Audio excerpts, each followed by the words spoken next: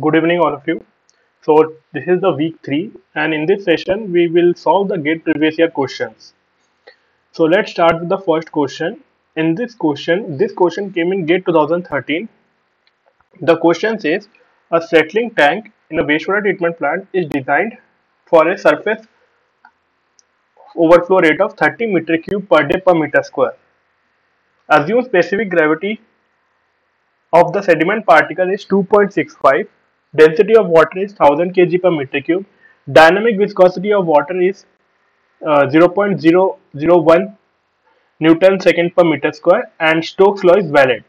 The approximate minimum size of particle that would be completely removed is. So they have given 4 options. So basically, when in this question, first, am I audible? Yes, audible. Okay. So basically, in this question, when they are mentioning the approximate minimum size of particle that would be completely removed. So we know that when in terms of settling velocity, for so our approach will be for complete. So basically, for 100% removal,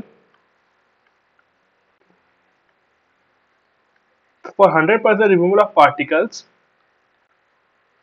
overflow rate should be less than or equal to the settling velocity. This is we know. In question, the overflow rate they have mentioned as surface of 30 meter cube per day meter square. So basically, overflow rate they have mentioned at 30 meter cube per day meter square. So we have to convert this into 30 divided by 86400, so that we can get in terms of meter cube per meter square second. So the value will come out to be 3.47 into 10 raised to the power minus 4 meter cube per meter square second. Okay, so now we know the our overflow velocity. Knowing the overflow velocity, now we have to calculate the settling velocity. So we can write this as like that: overflow rate should be equal to the settling velocity. So settling velocity formula is g d square, diameter of the particle, rho s minus rho w, divided by 18 mu. So the value of overflow velocity which we calculate just now, we will keep it later. So now the question is asking about the approximate minimum size of particle. For the minimum size of particle, basically we have to calculate the diameter. So if we rearrange this equation, and so basically d will be equal to under root of 18 mu v by g rho s minus rho w. Okay, so if we have to write in terms of g, we will get like this. Okay, so now d should be greater than equal to 18 into, so dynamic viscosity, the value they have given as 0.001 into overflow velocity we also calculated, which is equals to 3.74 into 10 raised to the power minus 4 entire under the square root.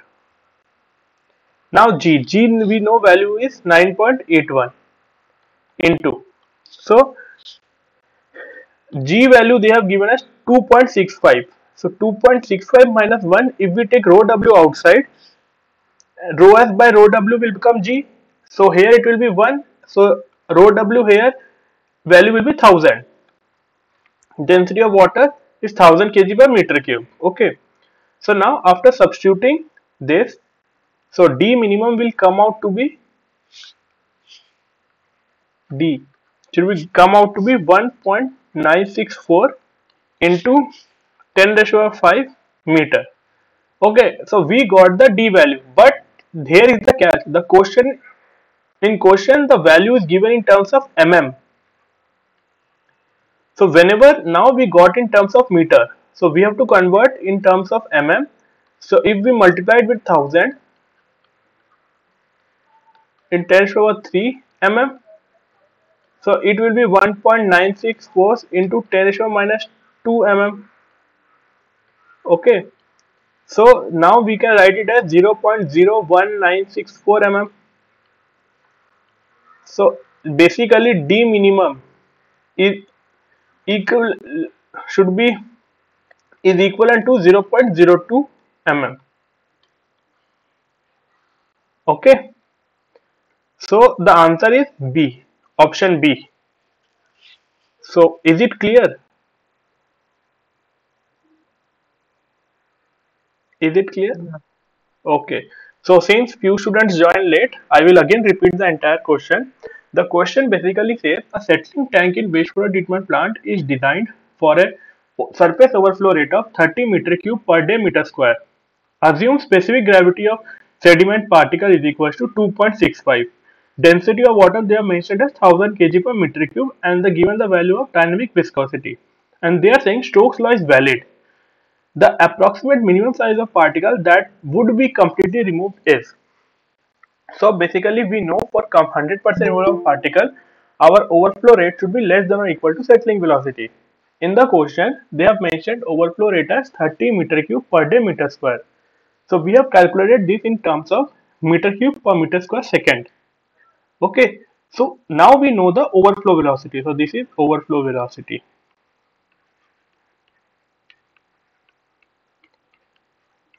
Okay, so overflow velocity now you know.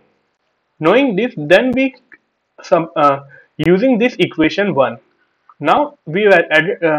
Now we'll go back to the equation 1 and we wrote the formula of settling velocity. Then we rearranged it so that we can get the value of diameter. After rearranging it, we added the value. We substituted the values. So after substituting, we got the value of d in terms of meter. But in the options, the answers are in the form of mm in millimeter. So then to calculate in terms of mm, we multiplied with 10 over 3. So then we got the value d minimum will be 0.02 mm. I hope it is clear. So now next question. So next question says a suspension sand-like particle in water with particles of diameter 0.1 mm and below is flowing into a settling tank at 0.1 meter cube per second. Assume G is equal to 9.81 meter per second square. Specific gravity of particle is 2.65. Kinematic viscosity of water is 1.0105 into 10 to the minus 2 centimeter square per second.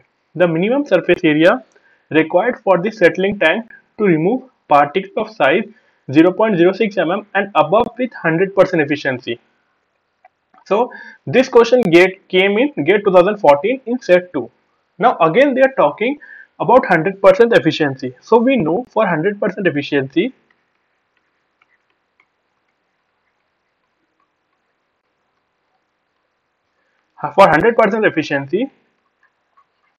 overflow rate should be less than or equal to settling velocity of particle. Okay.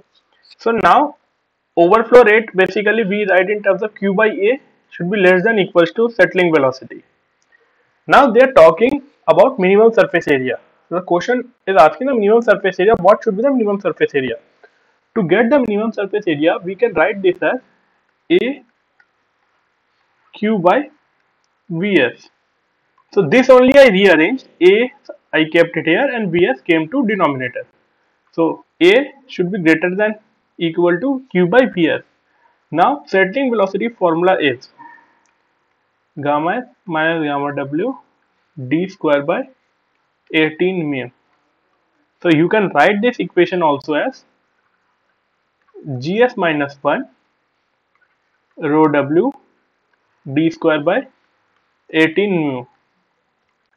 You can, so gs minus 1.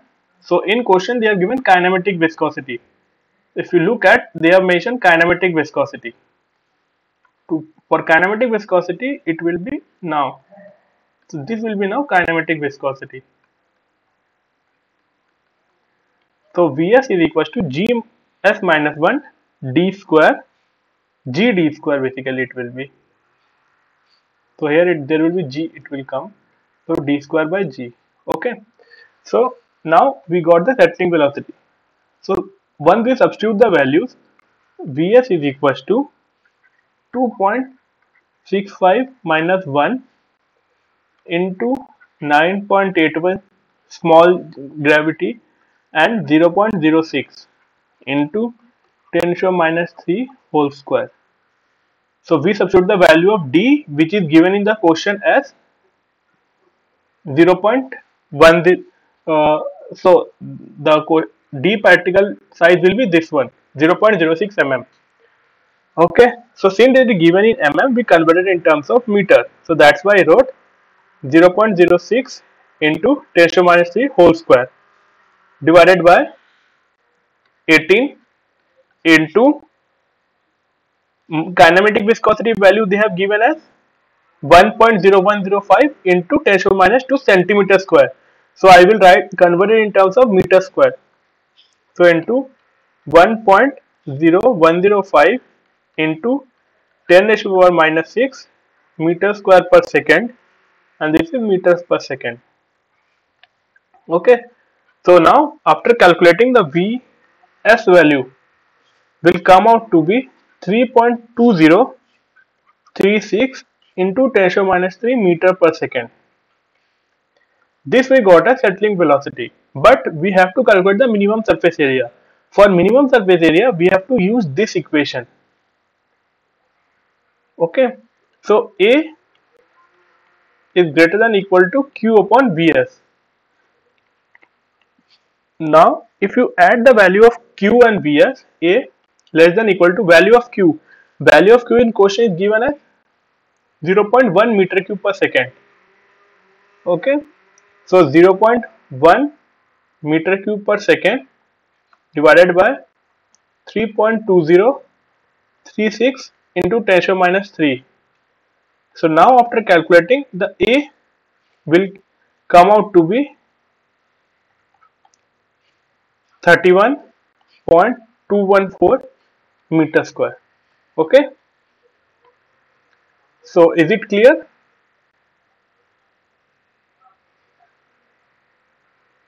Is it clear?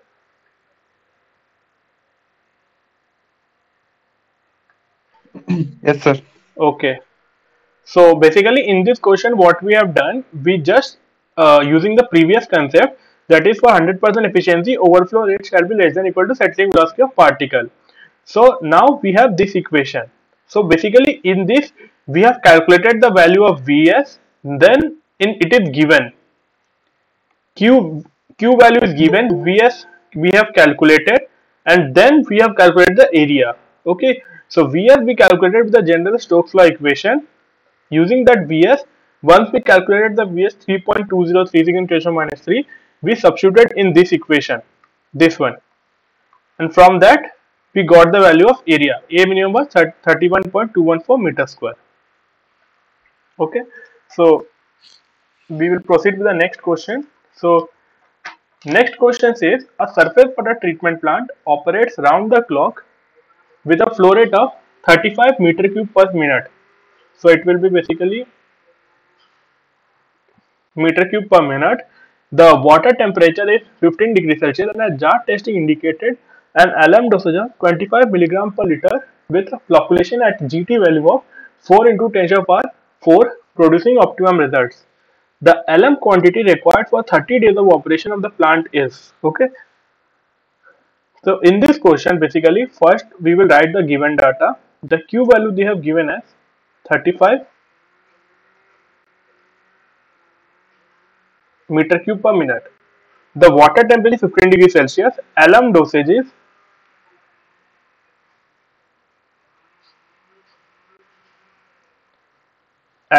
is 25 milligram per liter with a flocculation at a GT value of 4 into 10 to the power producing of the alum quantity required for 30 days in kg operation of the plant is, okay. So in this question, so basically what we do, alum quantity required for 30 days it will be equal to, see, flow rate they have given in terms of meter cube per minute. So we have to first convert it in terms of meter cube per day. So 35 into 24 are 60 minutes, 60 second, sorry, not second, this will be only minute.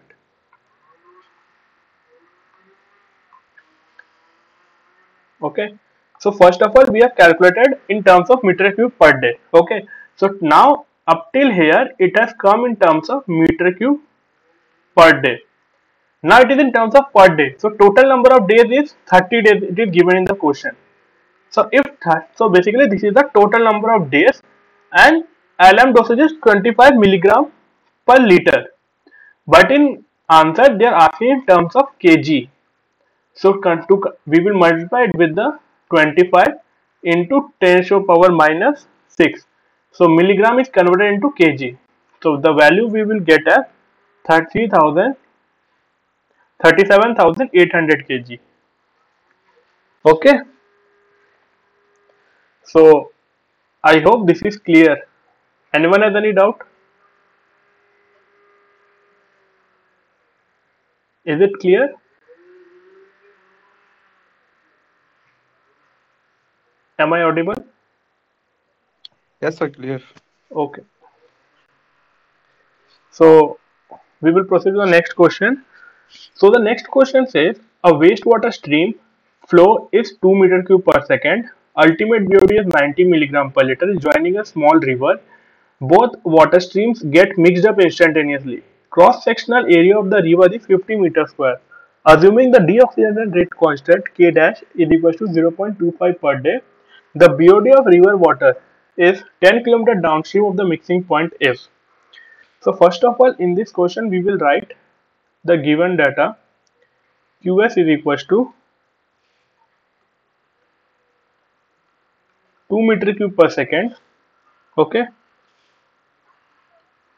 BOD ultimate of wastewater stream is 90 milligram per liter.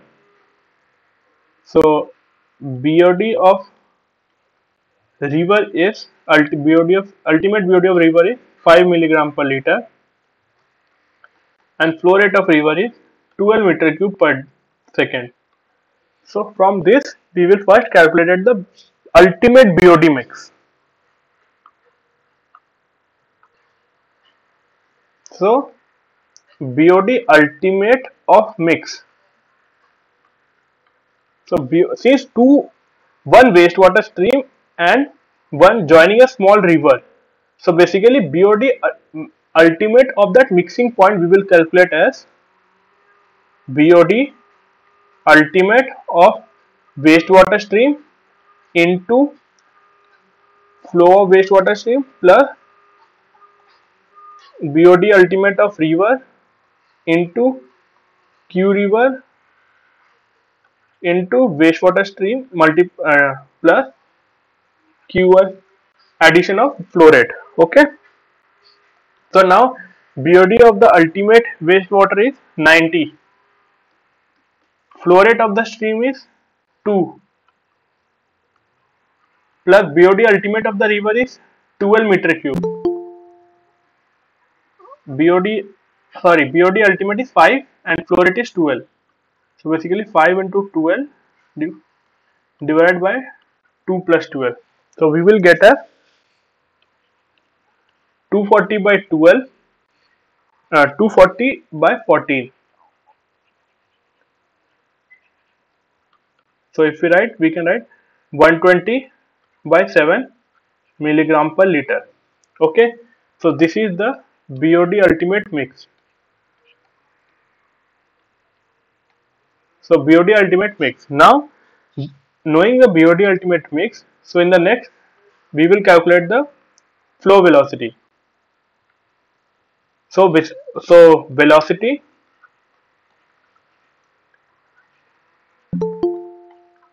of river flow.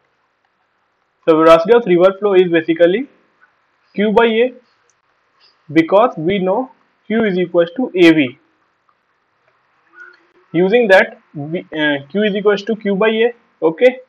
Now Q will be, since so Q will be basically 2 plus 12, because because both the water, so basically this is a river and here is the, so this wastewater stream is joining the river, so here the flow rate will be 2 plus 12 and area of cross section is given in the question.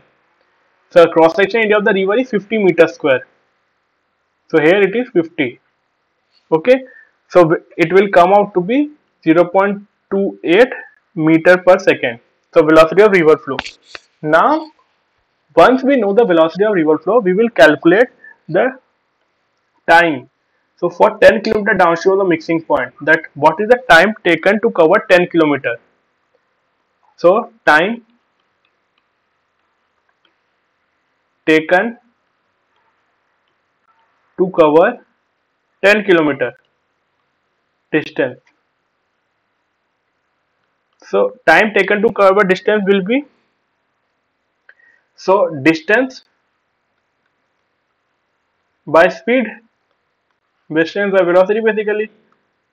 Normal distance is equal to speed into time. So from that, time is equal to distance by velocity.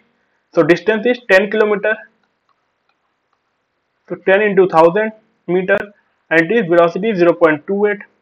So we got value as 35714.28.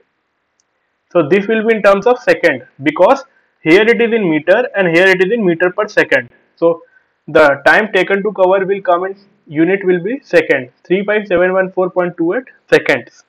So now, so basically time taken value came out to be in terms of 35714.2857 second. So to convert in terms of day, we will get as 0.41336 days. Okay, till now it is clear. So from now, here we will calculate the BOD at time t, L naught, organic matter time t. L naught is equal to L naught, LT is equal to L naught e raised to 1 minus KT. So the L naught value is 120 by 7, which we calculated this one, BOD ultimate at mix, into E. K value they have given as 0.25 in the question. Here it is minus 0.25 and time in days it is, we have just now calculated 0.4136. So LT will come out to be 15.46 milligram per liter. Now we have to calculate the BOD. So now BOD at 10 kilometer downstream, it will be L naught minus LT. L naught came out to be 120 by 7 and LT just now we calculated, it is 15.46.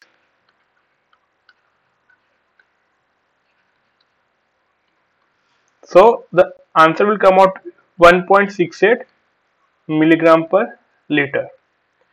So answer option A is correct. Is this question is clear?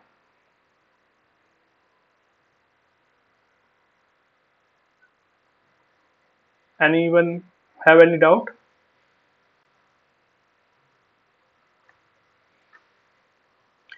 So basically I will again summarize this question. So in this question they are saying one is wastewater stream and it is joining a small river. Okay, so both the water gets mixed up instantaneously. The cross sectional area of river they have mentioned. So they are asking what will be the BOD of the river water at the 10 kilometer of the downstream of the mixing point. So suppose it is a river. So this is the wastewater is coming. Here the river water. So from here, what will be the 10-kilometer distance at the downstream? What will be the BOD here? Okay. So a wastewater both stream. So now what we did, we first calculated the BOD mix, that is BOD ultimate at the mixing point. using the values given in the question. Flow rate is given, BOD of the waste stream is given, and the small river flow and ultimate BOD is given. Using that, we calculated the BOD mix. Once we calculated this BOD mix, we calculated the, so series wise, this is the first thing we calculated. Second thing, we calculated the velocity of the flow. So here, while calculating the velocity of flow, we considered the flow of the river as well as the waste stream. That is what 2 plus 12 divided by 50 is the cross section area. So now this is the second thing we calculated. Then we calculated the third thing, which is the time taken to cover the 10 kilometer distance. As we know, distance time taken is equals to distance velocity. We use the velocity which we calculated here to calculate the time taken. Now we got the value in terms of second. We converted in terms of days. Then we calculated the LT. After calculating the LT, we calculate the value of BOD at 10 km downstream, that is L naught minus LT. 120 by 7 minus 15.46 gives the BOD as 1.68 milligram per liter. Okay. Now this is GATE 2022 question and it came in set 2.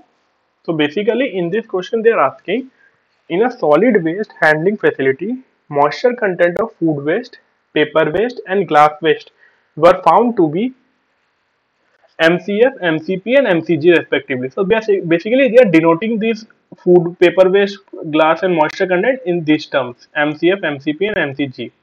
Similarly, the energy content of plastic waste, food waste and glass waste were found to be ECPP, ECF and ECG. Okay. So which one of the following statement is correct? So in this, first what we have to do,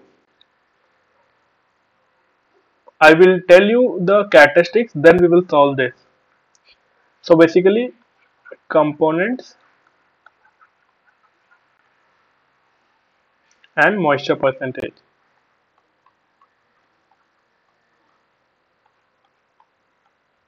Okay. So first is food waste. Food waste moisture percentage 70%. It is better you just know these values. Second, paper 6%.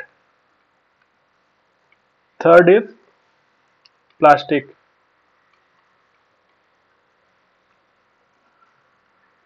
2%. Fourth is rubber. Fifth is wood. Sixth is glass. So rubber percentage is 2%. Wood is 20 and glass is 2%. Okay. So basically food waste moisture content is 70, paper is 6, plastic is 2, rubber is 2, wood is 20 and glass is 2%. So now knowing the moisture content, we can now first of all we can see which is the correct option. So based on the moisture content, so if you look, the food waste is higher, okay, followed by paper. So in the question they are talking about the paper waste also, followed by paper waste, then glass. Okay. So so this sequence is in, if it talks in terms of moisture content. So looking at that, option A is correct for moisture content. Okay. Now for energy content, we have to look at values of the energy. So similarly, for energy content, the component,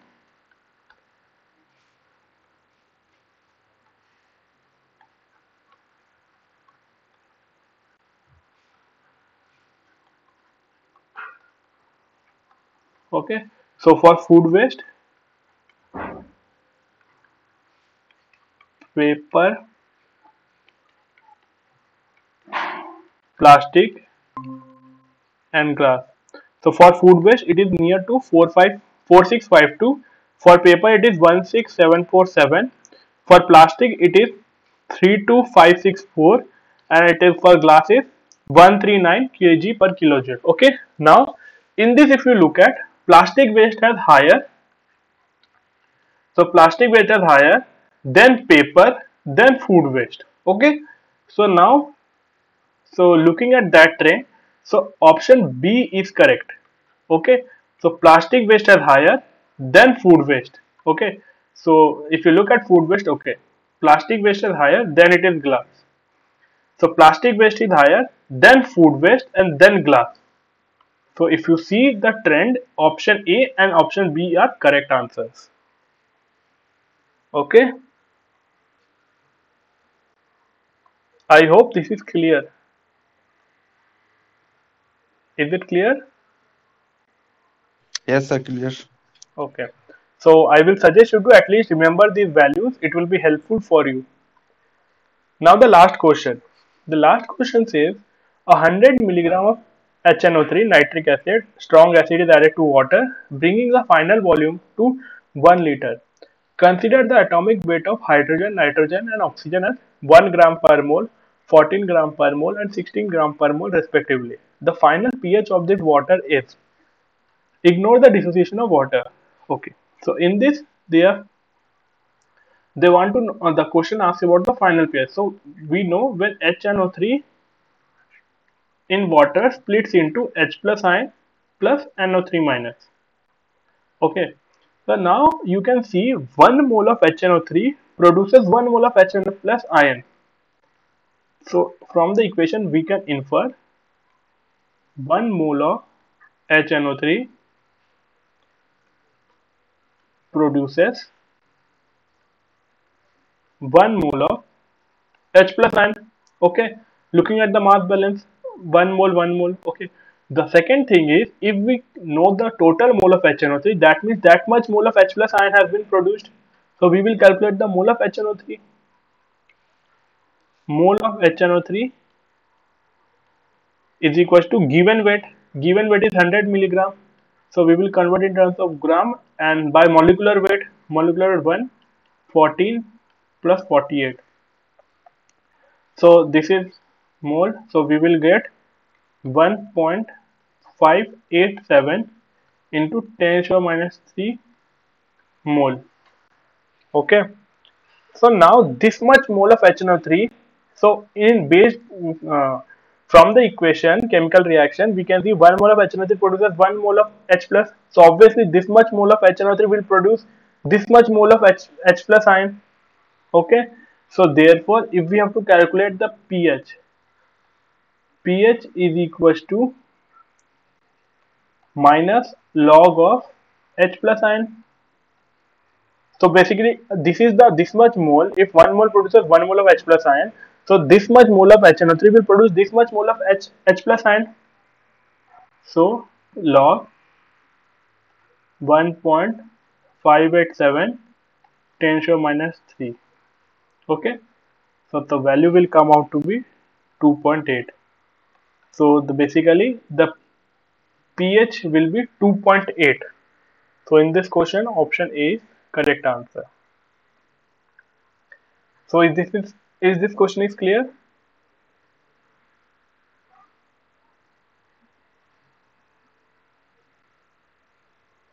Anyone has any doubt till now? So I will again explain this. So in this question, they are asking 100 milligram HNO3 added to water, bringing the final volume to 1 liter. So final pH they are asking. So basically from the equation we can see HNO3 once split produces H plus ion and NO3 minus ion.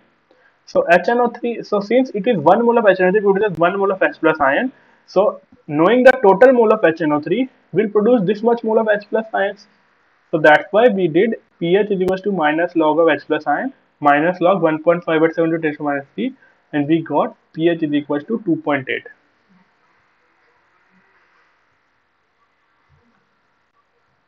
Okay. Yes, Binoy. Sir, in the previous question, how do Hmm. we decide that it is BOD remaining is asked or BOD that has been consumed? So when nothing has been mentioned, so in this question, right, 10 kilometer downstream. Yes, So sir. see, in this they have not mentioned specifically BOD consumed or BOD remaining, right?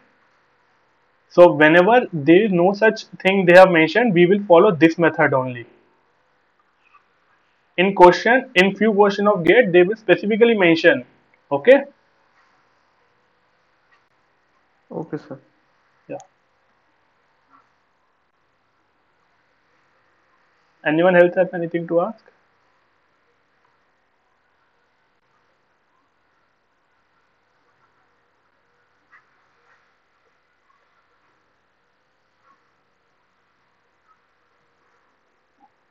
So this is for today's class.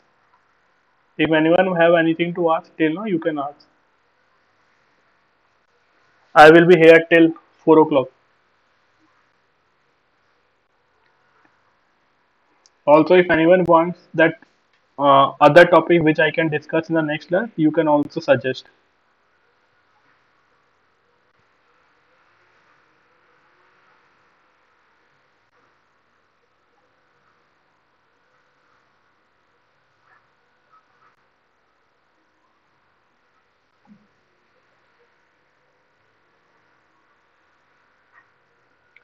So if none of you has any doubt, I will request you to please leave the class.